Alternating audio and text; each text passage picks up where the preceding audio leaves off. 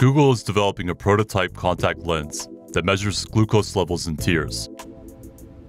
The device provides a non-invasive method to track glucose in diabetic patients. A sensor, antenna, and transistor chips are embedded between two contact lenses. The sensor measures glucose levels in tears.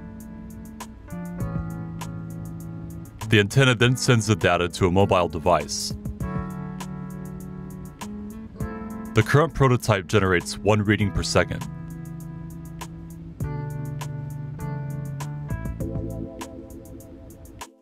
Developers are also looking to integrate LED lights that flash as soon as glucose levels cross into dangerous thresholds.